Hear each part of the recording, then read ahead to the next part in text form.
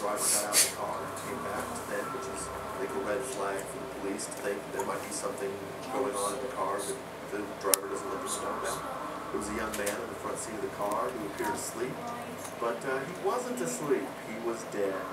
And not only was there a dead young man in his car, there were photographs of other young men who had turned up on the side of the road in the recent past in there, and perhaps most chilling, a list of, I believe, 60-some little memory triggers for him. Serial killers. I just bought this awesome box set all about serial killers.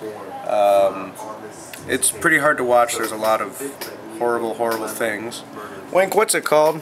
What was the title of the flick called? American Serial Killers. American Serial Killers. I do suggest it if you want to know more about the mind of sick fucks. So, anyway, serial killers.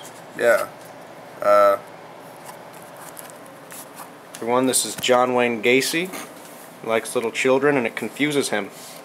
It confuses you, doesn't it? Yes, drink. Drink the blood of your children. Yes. Randy Kraft, William Bonin. Serial killers. Most prolific serial killers of all time. New camera, sorry. Ah! With these two cases and their combined Ted Bundy, Charles Manson, Jeffrey Dahmer. Look them up. Got a better understanding of the difference Sick fucking shit.